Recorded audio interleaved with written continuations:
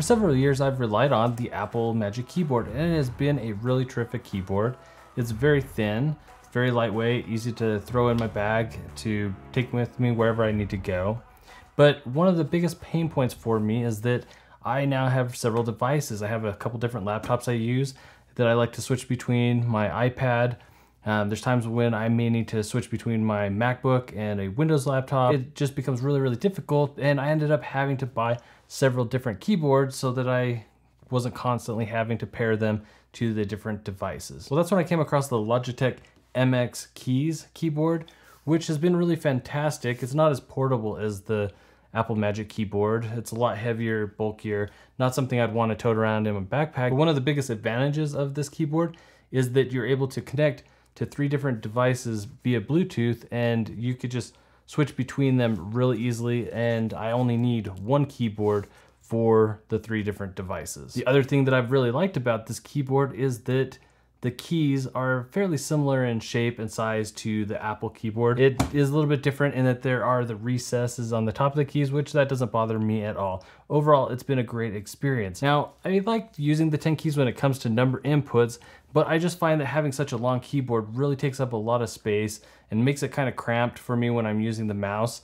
And also it shifts the keyboard over, so instead of typing straight in front of me, like when I'm using the Apple Magic Keyboard, the keyboard ends up being a little bit offset unless I really want to be, reaching out to the side really far whenever I have to use the mouse. What I really wanted at the time was a MX Keys, but without that 10 key. So I was very excited when Logitech announced the MX Keys Mini, and I went out and picked one up. Now there are definitely some things that are different between the MX Keys Mini and the regular MX Keys. One of the first things that I noticed is that the key layout is a lot closer to that of my MacBook Pro. The arrow keys are positioned and have a similar shape and size to that on my MacBook Pro.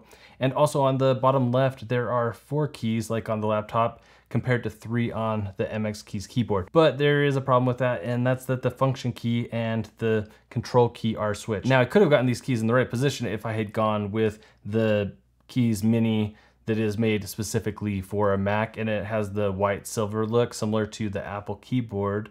But I didn't want to get the white keyboard. The other thing they've done is a dual labeling of the Option and Command keys, which aesthetically isn't the greatest in my opinion, but it's a small sacrifice to get this smaller form factor in a black color. Once connected to your 3 different devices, it's really easy to switch between them.